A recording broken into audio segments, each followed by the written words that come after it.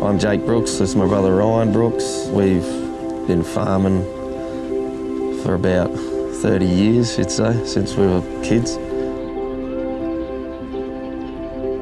You only really talk to each other in the afternoon or first thing in the morning because we don't see each other a lot, which is good because then you're not fighting, I suppose.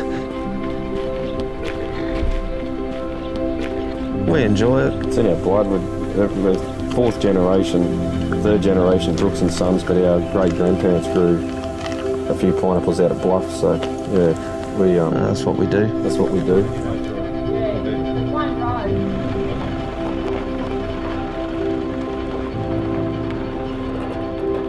We've had a fair few different sort of weather events between drought, cyclone, flood, back to drought, and then back to another flood, and now we're sort of in a bit of a drought again.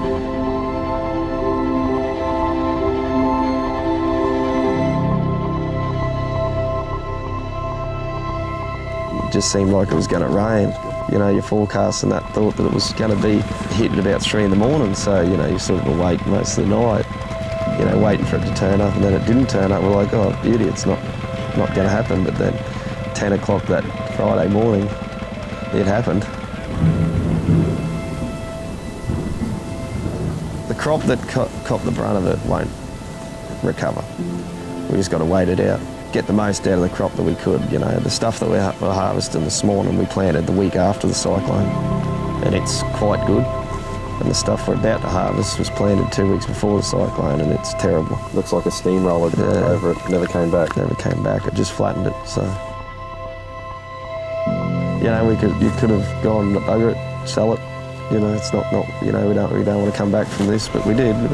We rebuilt just about everything on the place. You know, it was a real struggle for probably 6 months.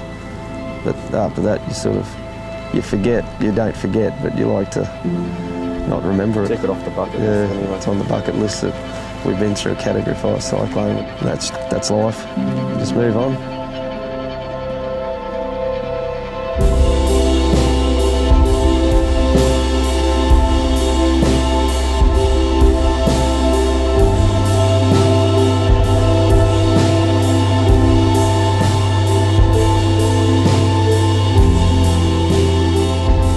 You see it on the TVs and that, but you don't think you're going to ever live it. We lived it, so.